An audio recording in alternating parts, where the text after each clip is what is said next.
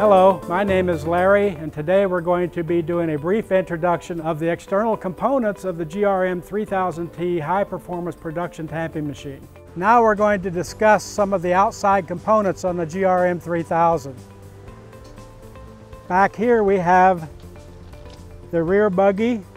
Located on the rear buggy is a slope sensor used for cross-level correction. Down below that, there's also a lining cylinder used for lining tension, tightening the lining cable. Down here we have a AGGS encoders used for measuring distance. A feeler rod which is connected to the lifting cables. The feeler rod goes clear to the top of the machine and the lifting cable attaches to it via a roller. The next thing we have is the rear axle. The rear axle has a 2-speed gearbox.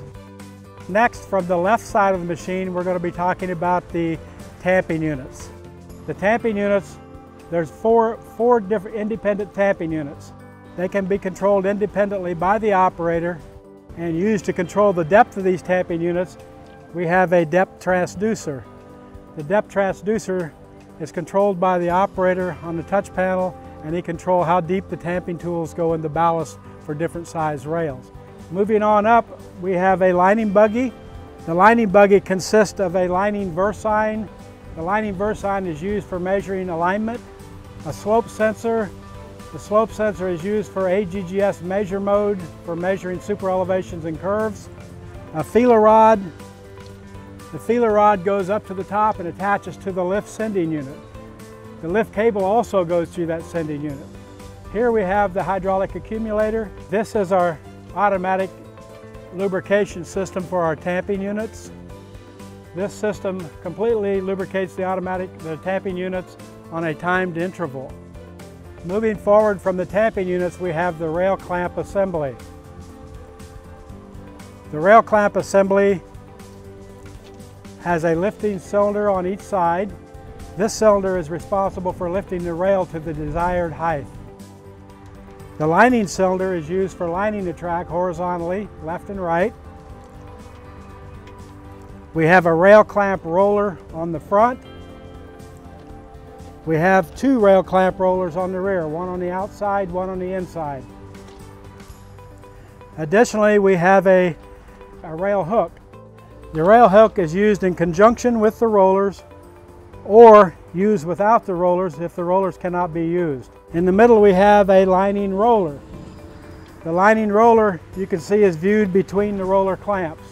On the other side of the machine on the lining roller we have the roller just like that is a sliding axle which we call gauge comp.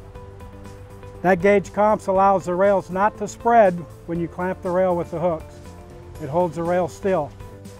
There's another depth transducer for the hooks. The depth transducer for the hooks allows the operator to set the depth of the hooks. The hooks can go down and hook under the base of the rail or the ball of the rail, totally controlled by the PLC touch panel. Moving forward from the clamp frame assembly on the left side of the machine, we have the blue hydraulic tank. On the other side we have the green diesel fuel tank. On the upper left corner we have an emergency pump.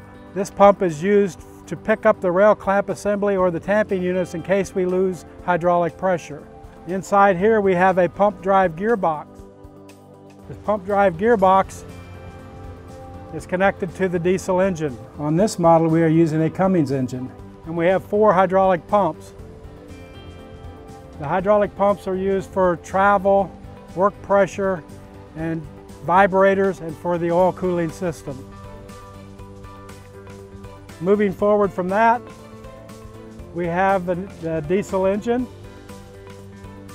And last but not least, we have the engine oil drain and a gearbox oil drain. This is the battery box on the GRM3000.